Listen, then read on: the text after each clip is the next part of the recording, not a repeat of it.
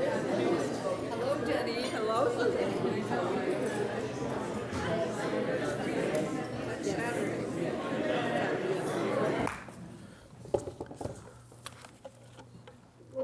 So I'm delighted to be with you this evening, although I note that there are not 700 people in attendance. I'll try not to take that personally.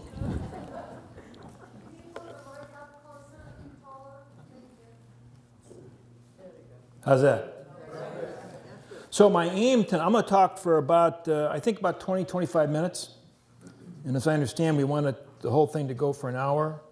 So if I deliver on that, that should give us a pretty good amount of time to have questions and discussion, which I suspect you will enjoy more than just listening to me.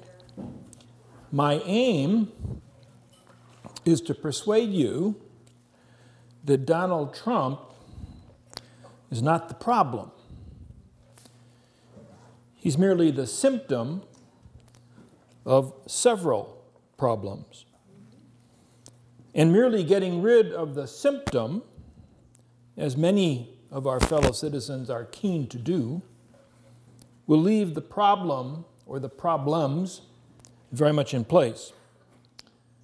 And that, I fear, is what the ongoing commotion to rid ourselves of Donald Trump is likely to yield. Now, if I were to deliver a homily this evening, I'd probably use the following as my introductory text.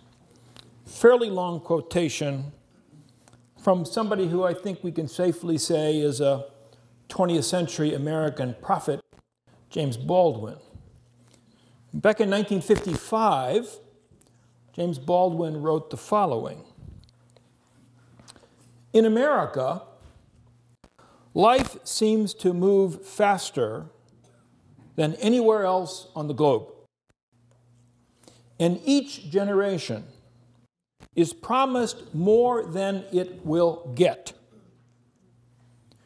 which creates in each generation a furious, bewildered rage, the rage of people who cannot find solid ground beneath their feet." Now, my bet, maybe I'll be wrong, my bet is that assuming he avoids blundering into a major war, and that's a big assumption, but my bet is that assuming that he doesn't get us in a big war, that Donald Trump will turn out to be the least significant American president in recent memory. He will be what Millard Fillmore was to the 19th century and Warren G. Harding to the 20th century. Now, to be sure, Trump has said and continues to say innumerable things that qualify as inane and reprehensible. And he has done more than a few things that are wrong-headed. But little in what he has said or done is irreversible, assuming, that is, that whoever ultimately succeeds him, whether that's sooner or later, governs with a modicum of competence and common sense. So I've been impressed that the gap between what Trump says and what he does is actually huge. He poses as a decisive and bold leader who will, of course, make America great again. Yes, yet his actions actually tend to be fairly small bore. In practice, he's proving to be kind of a Goldilocks president, choosing between not too hot and not too cold. And I think we've seen this again and again. For example, in the way that he has responded to or taken on issues related to trade, to NATO, Afghanistan, DACA. I think it's unlikely that he will ever rise to the level of mediocrity. And therefore, he is not the danger He is not a danger to the republic, leading us down the path to fascism, as some people, I think, rather too loosely predict. So what then is the problem? What explains the rage of the people who, unable to find solid ground beneath their feet, out of despair, I think, express their unhappiness by electing Donald Trump president? So that's what I want to talk about for about the next 20 minutes or so. That is to say, how is it that someone like Trump could become president in the first place? Now, you may, many people do, blame sexism. They blame Fox News. They blame James Comey. They blame Russian meddling. They blame Hillary Clinton's failure to visit Wisconsin. But I think you can cite those factors, none of which are irrelevant. You can cite those factors all you want, but I think a more fundamental explanation is this. The presidential election of 2016 constituted a de facto referendum on the course of recent U.S. history. And that referendum rendered a definitive judgment. The underlying consensus informing basic U.S. policy ever since the end of the Cold War has collapsed. Precepts that members of the policy elite have long treated as self-evident no longer command the backing or the assent of the American people. Put simply, it's the ideas, stupid. It's the ideas that let us down. So those who imagine that Trump's removal will put things right are deluding themselves. And to persist in thinking that he defines the problem is to commit an error of the first order. Here's another quote. Without the Cold War,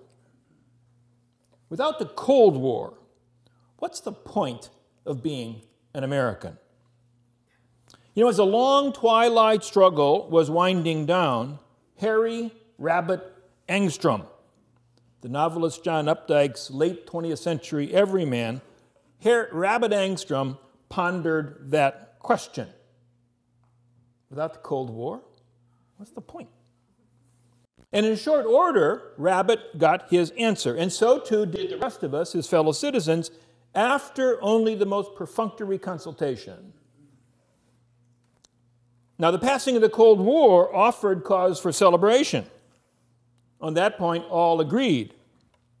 Yet, as it turned out, the passing of the Cold War did not require reflection, did not receive any reflection from the public at large.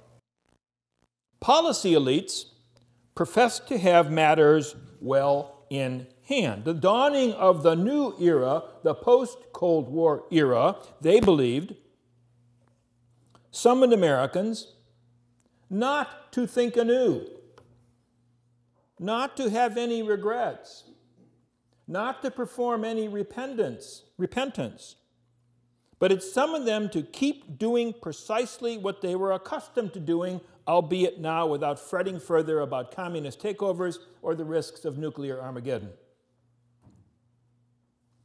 In a world where a single superpower, a sole superpower, was calling the shots, utopia seemed to wait just around the corner. All that was needed, policy elites concluded, was for the United States to demonstrate the requisite confidence and resolve. 3 specific propositions comprised the elite consensus that coalesced during the initial decade of the post-Cold War era. According to the first of those propositions, the globalization of corporate capitalism held the key to wealth creation on a hitherto unimaginable scale. According to the second proposition, jettisoning norms derived from Judeo-Christian religious traditions held the key to the further expansion of, and indeed the perfection of, personal freedom. And according to the third proposition, muscular global leadership exercised by the United States held the key to promoting a stable and humane international order. So unfettered neoliberalism plus the unencumbered self plus unabashed American assertiveness. These define the elements of the post-Cold War consensus that formed during the first half of the 1990s. These plus what enthusiasts called the information revolution. The miracle of that so-called revolution, gathering momentum just as the Soviet Union was going down for the count, provided, in a sense, the secret sauce that infused the emerging consensus with a sense of historical inevitability. Now, the Cold War, from the latter part of the 1940s through the 1980s, the Cold War had certainly fostered notable improvements in computational speed and capacity, in new modes of communication, in new techniques for storing, accessing, and manipulating information. Yet, however impressive these developments, only as the Cold War receded did they move from the background to the forefront. For true believers, and there were and are today many, for true believers, information technology served as sort of quasi-theological function, promising answers to life's ultimate questions. Although God might be dead, Americans found in Bill Gates and Steve Jobs nerdy, but nonetheless compelling idols. More immediately, in the eyes of the policy elite, the information revolution meshed with and reinforced the new policy consensus. For those focused on political economy, the information revolution greased the wheels of globalized capitalism, creating vast new opportunities for trade and for investment. For those looking to shed constraints on personal freedom, information promised empowerment, making identity itself something to choose or to discard or to modify. For members of the national security apparatus, the information revolution seemed certain to endow the United States with seemingly unassailable military capabilities.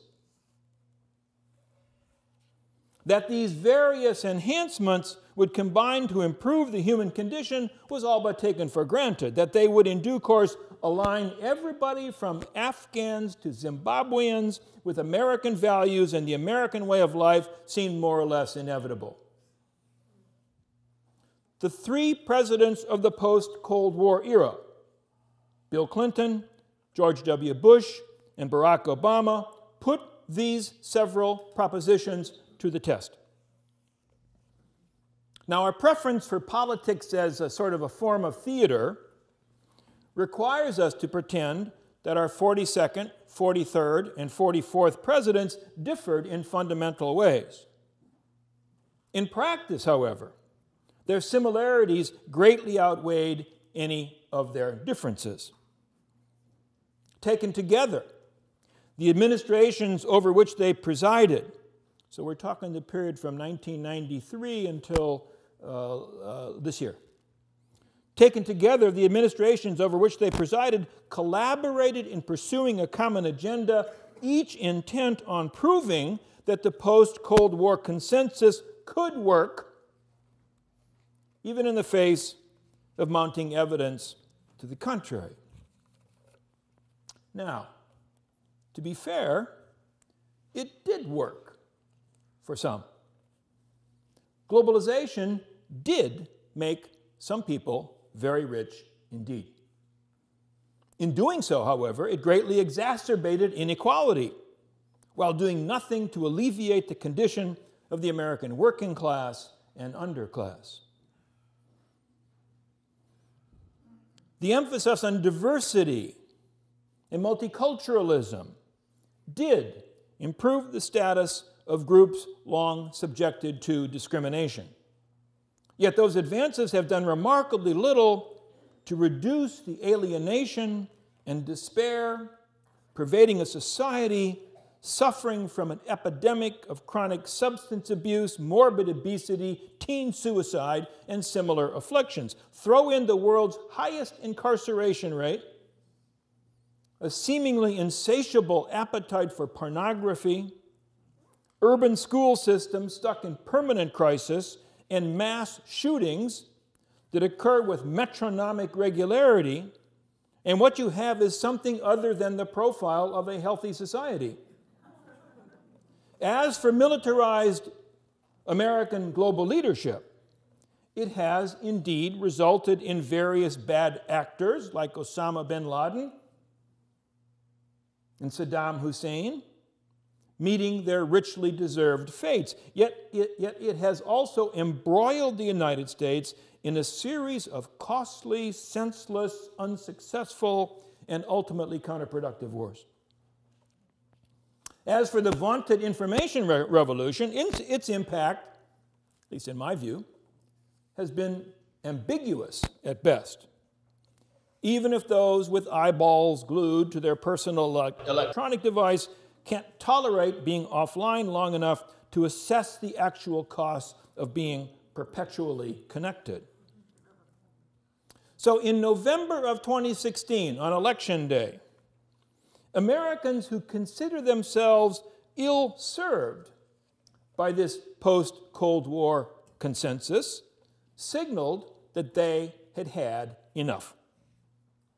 Voters who concluded that neoliberal economic policies, a culture taking its motto from the Outback Steakhouse chain, and a national security strategy that employs the U.S. military as a global police force were not working to their benefit. Those are the people, in my view, who provided the crucial margin in the election of Donald Trump as president. The response of the political establishment, the establishment devoted to this post-war consensus, the response of that establishment to this extraordinary repudiation testifies to the extent of its own bankruptcy. The Republican Party still clings to the notion that reducing taxes, cutting government red tape, restricting abortion, curbing immigration, prohibiting flag burning, and increasing military spending will alleviate all that ails the country. But to judge by the promises contained in the recently unveiled and instantly forgotten program for a, quote, better deal, that was about 6 weeks ago, and you already don't know what I'm talking about, probably, is Democrats believe that raising the minimum wage, capping the cost of prescription drugs, and creating apprenticeship programs for the unemployed will return their party to the good graces of the American electorate. Not likely. My point is that in both parties, embarrassingly small-bore thinking prevails, with the Republican Party and the Democratic Party equally bereft of fresh ideas. Each party is, to put the matter bluntly, led by aging hacks. And neither party has identified an antidote to the crisis of American politics signified by the nomination and election of Donald Trump. So while our emperor famously tweets, Rome itself fiddles. Now, I am by temperament a conservative and a traditionalist. I am wary of revolutionary movements that more often than not end up being hijacked by nefarious plotters who are more interested in satisfying their own ambitions than in pursuing high ideals. Yet even I am prepared to admit that the status quo appears untenable and that incremental change will not suffice. The challenge of the moment is to embrace a form of radicalism without succumbing to irresponsibility. The one good thing I think we can say about the election of Donald Trump is this: to borrow an image from Thomas Jefferson, it may well serve as a fire bell in the night. curing Americans once and for all from the illusion that from the White House comes redemption. I think that's the most insidious aspect of our politics, and something that we can date back at least as far as Franklin Roosevelt. By now, we ought to have had enough of de facto monarchy. But by extension, Americans should also come to see as intolerable the meanness, corruption, and partisan dysfunction so much in evidence at the opposite end of Pennsylvania Avenue. We need not wax sentimental over the days when Lyndon Johnson and Everett Dirksen presided over the Senate. Some of the rest of you oldsters, people like me, know who those people were. To conclude that Mitch McConnell and Chuck Schumer represent something other than progress. If Congress continues to behave as contemptibly as it has in recent years and recent weeks, it will by default allow the conditions that produce Trump and his cronies to prevail. So it's time to take another stab at an approach to governance worthy of a democratic republic. Well, where to begin? I submit that Rabbit Angstrom's question offers a place to start. What's the point of being an American? Now, there are many ways of answering Rabbit's query, and my own answer, however, is rooted in an abiding conviction that our problems are less quantitative than qualitative. Rather than simply more wealth, more freedom, more attempts at global leadership, the times call for different. In my view, the point of being an American is to participate in creating a society that strikes a balance between wants and needs, that exists in harmony with nature and the rest of humankind, and that is rooted in an agreed-upon conception of the common good. Now, people of goodwill are likely to differ on how to fulfill such aspirations, but therein lies the basis for an interesting debate, one that is essential to prospects of stemming the accelerating decay of American civic life. Yet the beginning of wisdom lies in recognizing that Trump is not cause, but consequence. A post-Cold War consensus that promoted transnational corporate greed, that mistook libertinism for liberty, and that embraced militarized neo-imperialism as the essence of enlightened statecraft, all of that has created the conditions that handed him the presidency. And devising an alternative basis for U.S. policy, I think, has now become an urgent priority. Thank you very much. In a different way than the corporations. I think we should, as long as the rest of the world will join us in that undertaking. And my sense is that the rest of the world will not. That is to say that the people of Kenya believe that, are devoted to advancing the well-being of Kenyans. And I suspect that that's pretty much the case of all peoples everywhere, collectively. There are obviously virtuous and high-minded individuals in every society who are themselves self-sacrificing and who wish very much to see their fellow citizens to join in that enterprise.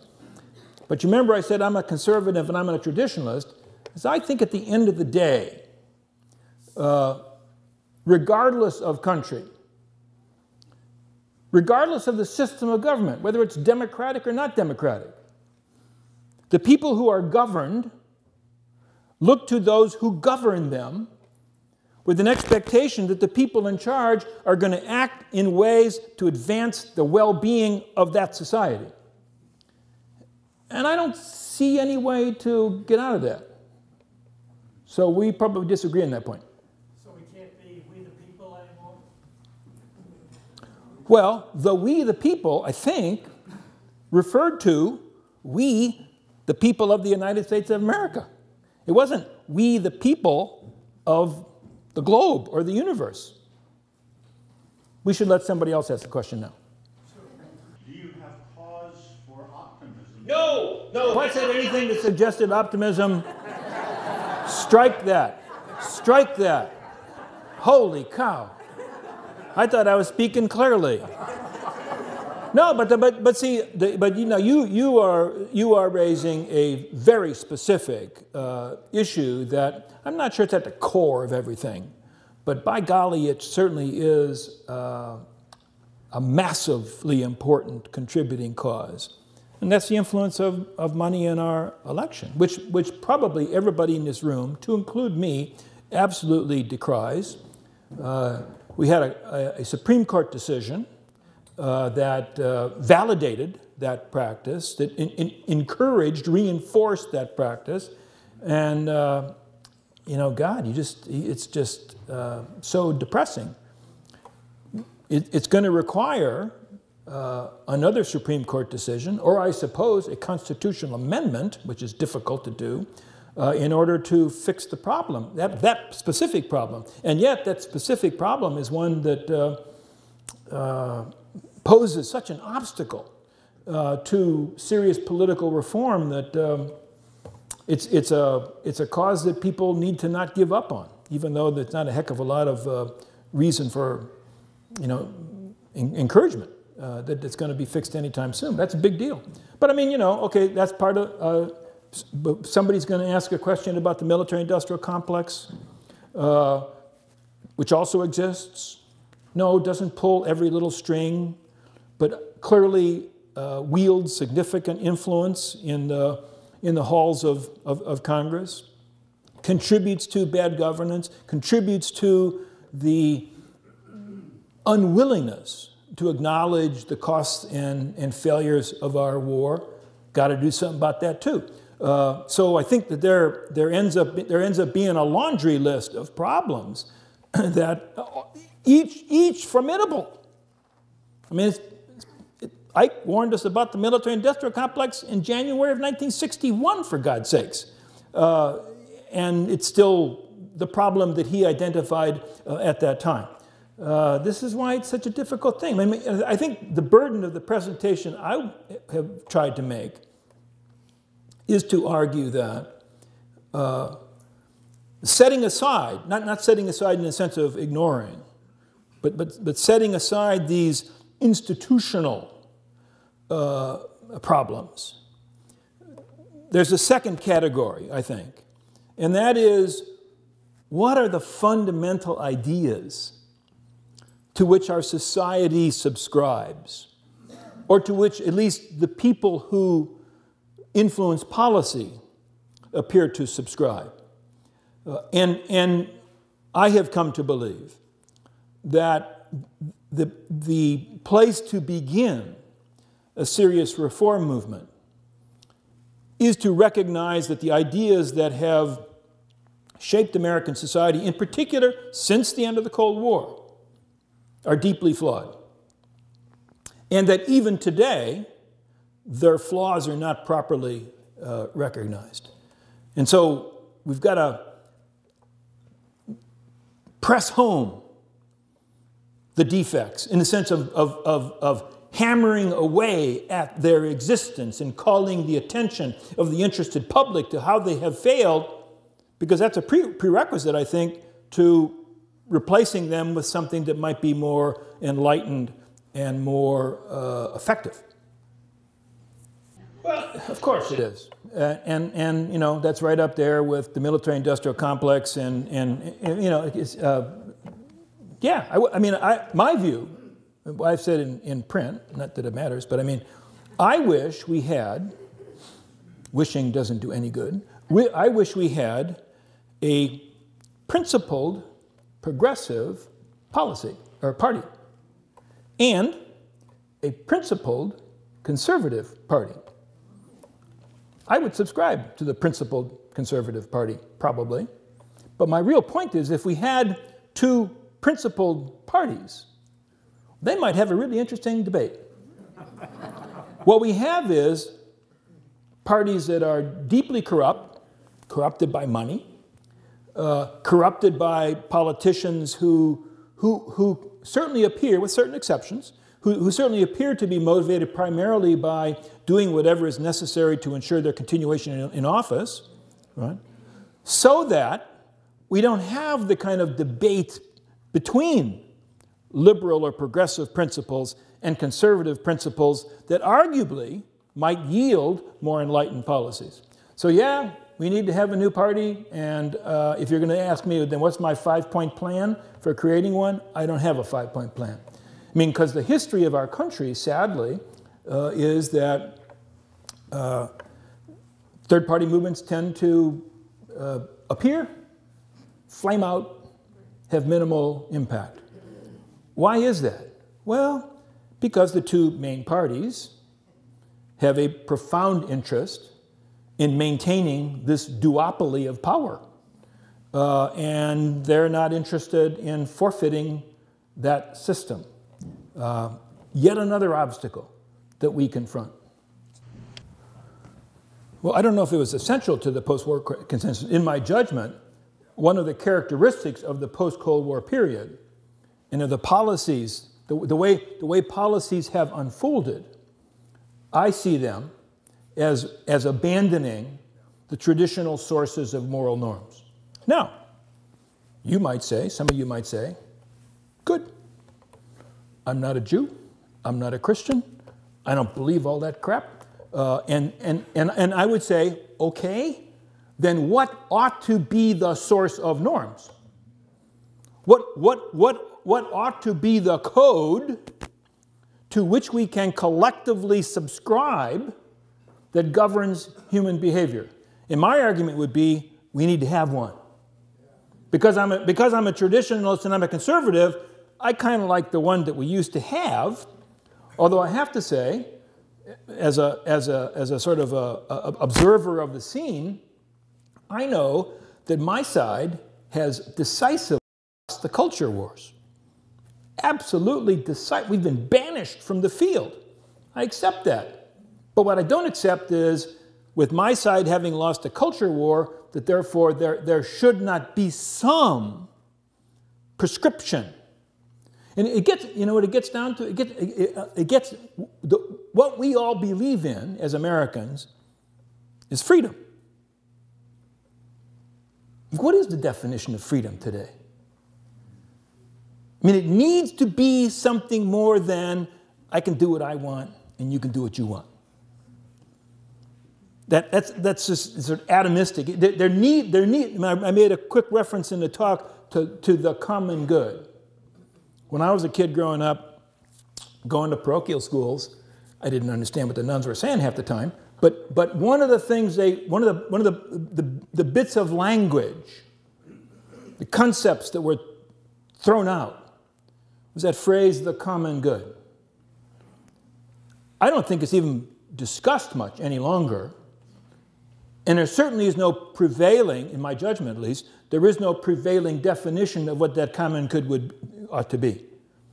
And a definition of the common good that connects to our belief that we are the freedom people. We've believed we are the freedom people basically since the founding of the Republic. Has to be a definition of the common good that says, this is what freedom allows. This is what freedom requires. This is what freedom prohibits. And that set of assertions is something that we all choose to buy into. And I don't think we have that. I think it's gone. And I think that's part of the problem.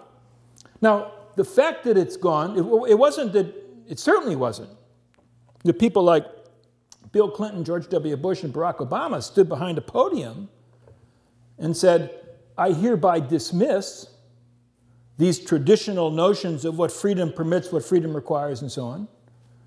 As a practical matter, our presidents have tended to pay lip service to these traditional notions.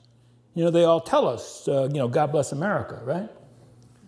But as a practical matter, and I think especially since the end of the Cold War, they have tended to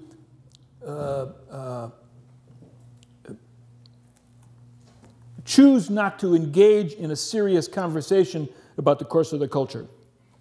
What they've done is to stick their noses into the culture war in ways that they believe to be consistent with their partisan interests. So we have Democrats who will be supportive of gay rights. We have Republicans who will purport to be pro-lifers. I may be too cynical, but I think on both sides, most of that is simply posturing. That they actually have very little serious interest in trying to shape the direction of the culture in a way that will help to restore a definition of the common good to which we can all subscribe. Please repeat the question. It was a statement. It was a statement, I think. Good statement. You want to try to repeat? No, I mean, because I'm not going to make any judgments about differences in genders. You can. You can say men are like this and women are like that. I am not going to say men are like this and women are like that. No, no, no, no, no. I said she exaggerates to make her point. Yes, you did say that. She did say that. Okay. There are exceptions. And I'm still not going to enter into that. Call it cowardice. Mm. Well, I've been out of the Army longer than I was in the Army, so I really don't consider myself a military person, but I have views on what the issue you raised, and I think that it's a very good issue. I mean, that the Congress has forfeited, as a practical matter, its abrogated its constitutional responsibility to declare war. This occurred, and we allowed it, and this occurred over a period of several decades. There was an argument to be made that the circumstances of the Cold War required the empowerment of the president to make decisions on the use of force.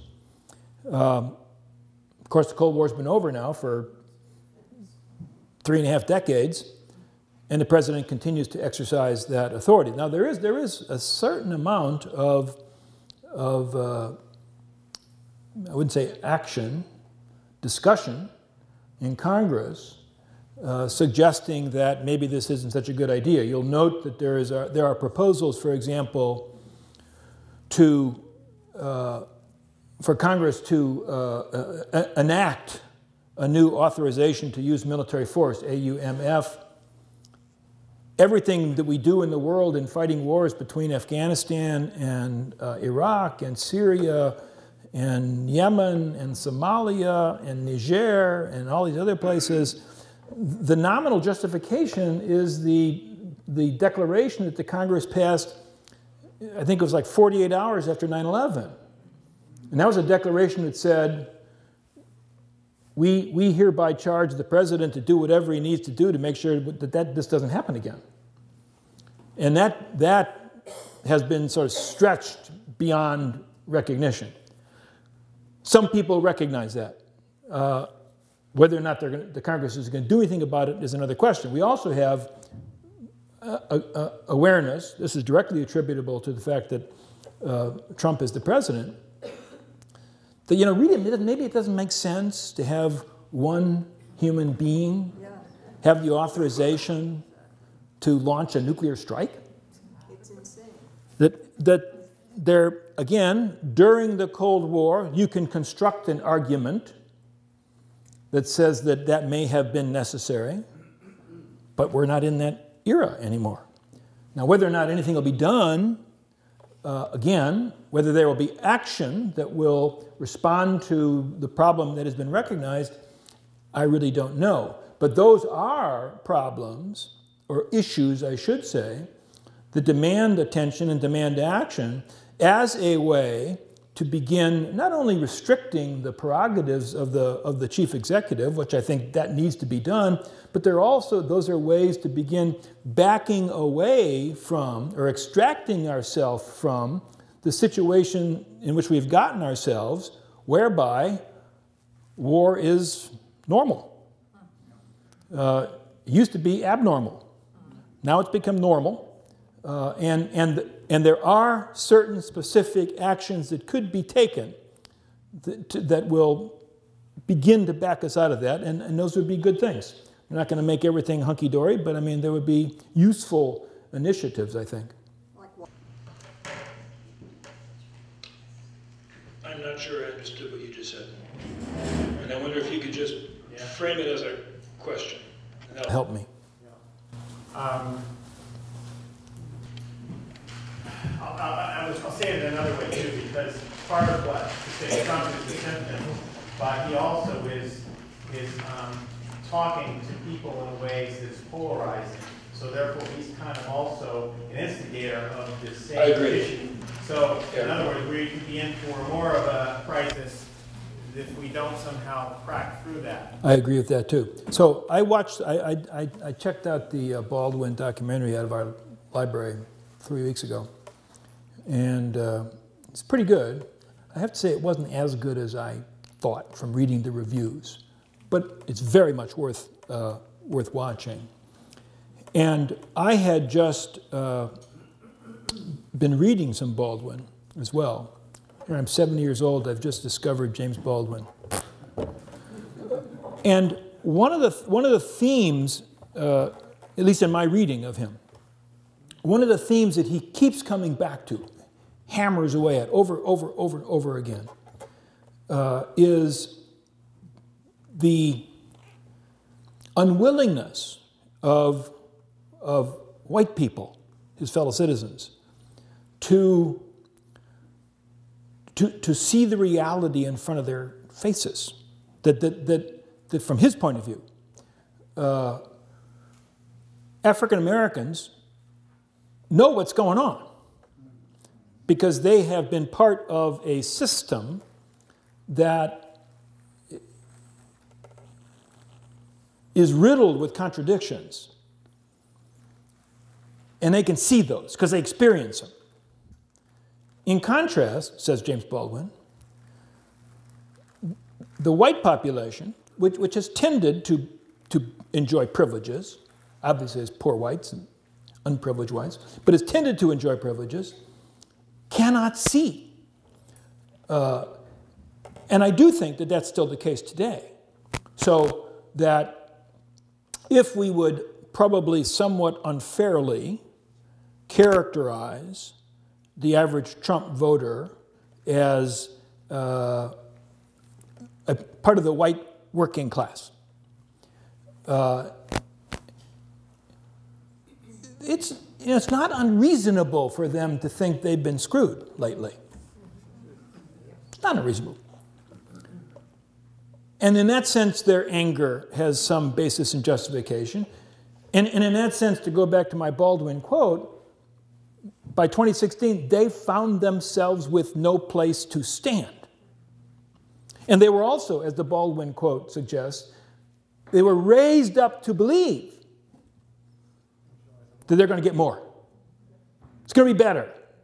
And it's not, but that said, it also seems, and certainly we see this most clearly in the alt-right, white nationalist, neo-Nazi segment, which I have to say I don't take as a serious threat because I don't think there's that many of them. But nonetheless, they sure the hell command a lot of attention, and they I think manifest the continuing inability of whites to, more narrowly, white males, to see the reality of American history and the American condition. I'm right in this book I'm working on right now.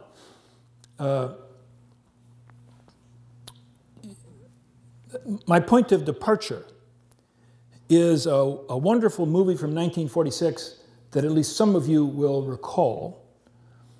And that's the best years of our lives. Big Oscar winner in 1946. No, not Jimmy Stewart. It's Dana Andrews, the young man who lost his hands. Harold Russell, and the guy who plays Myrna Loy's William Powell. Thank you. Okay, so these are three vets that come back from the war. They all struggle. They all have. It's not called it in the movie, but they all have PTSD, and they all have challenges of readjusting. They all bond together. They didn't serve together during the war, but they come home to Boone City and they all bond together because they have this shared experience. They're all helped by good women who, that's the role of Myrna Loy and the other gals to, help the guy. And I'd watched this movie as a kid, even as an adult, many times, but it was only when I began working on this book, and working on the book in the context of Trump, actually working on the book in the context of reading James Baldwin, that I said to myself, they're all white guys. Al, Fred, and Homer, they're all white guys.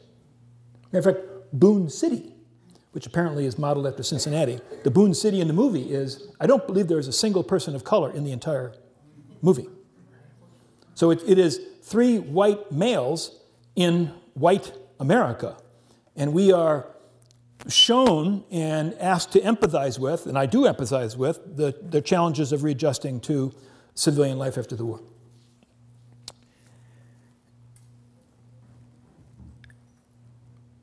But I think, the movie in a sense, I now realize, is part of the phenomenon that we're talking about.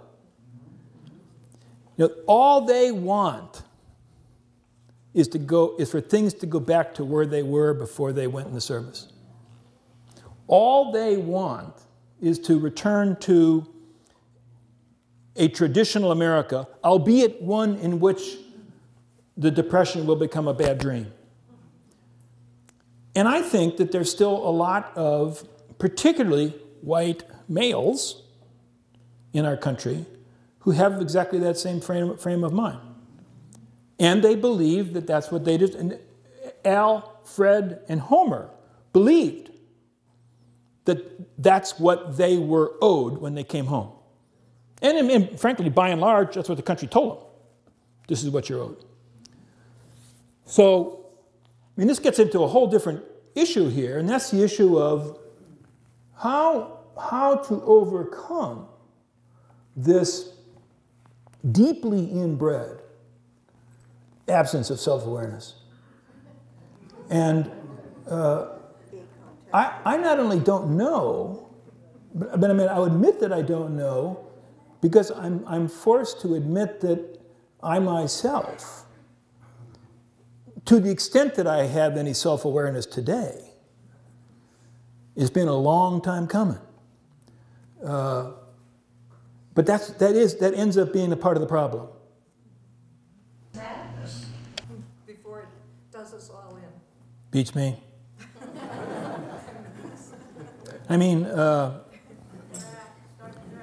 Well, here's another one of these issues.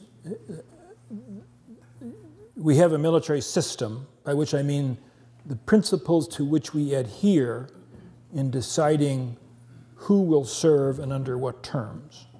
We have a military system that goes by the shorthand, the all-volunteer force. And again, there's a reasonable story you can tell about why the all-volunteer force was created at the end of the Vietnam War. Basically, the American people had chosen to abandon the tradition of the citizen soldier to which we had adhered throughout our history up to that point.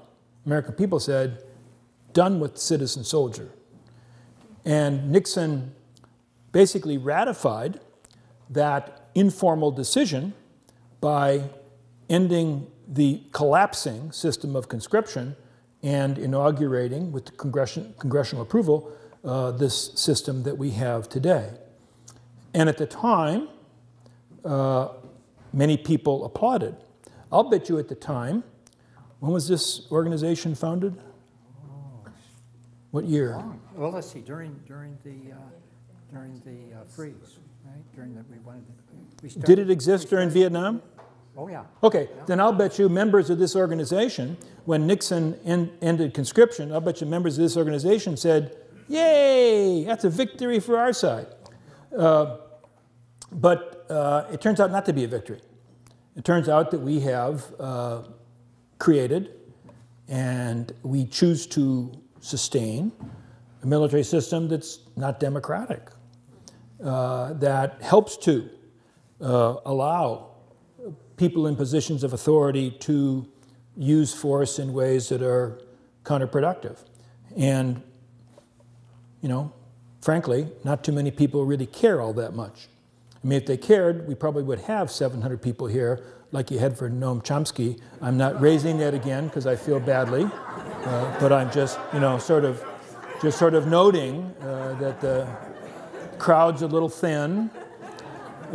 So we are a nation permanently at war in which the vast majority of our fellow citizens have no engagement, involvement in that reality.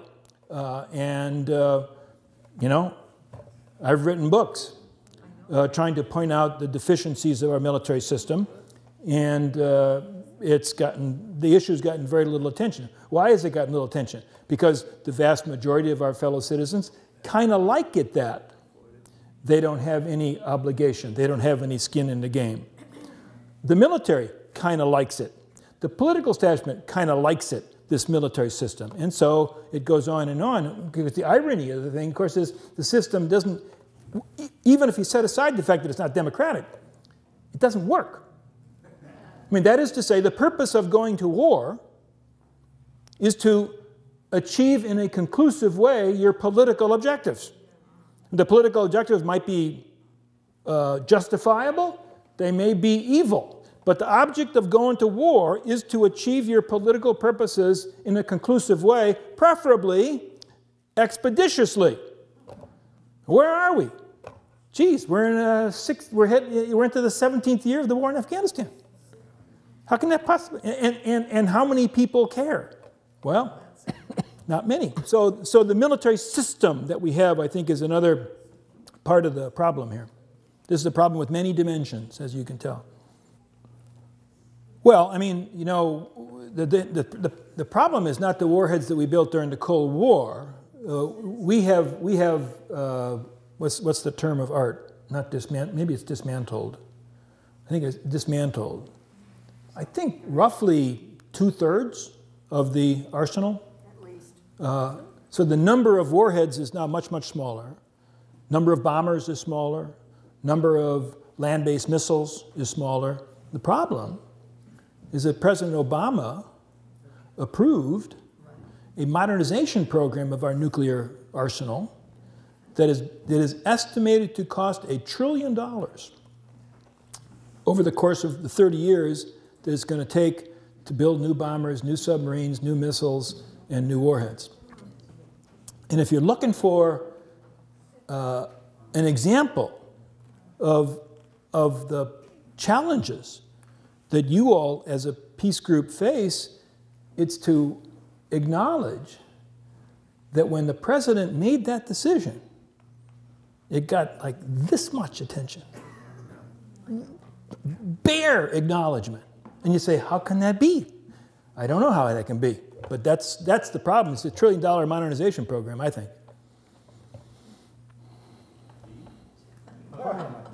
You all come up with $500,000 and donate it to Senator Collins or whoever, and you'll find that your money talks just as well as does the money of General Dynamics and, you know, what's our big contractor in Massachusetts?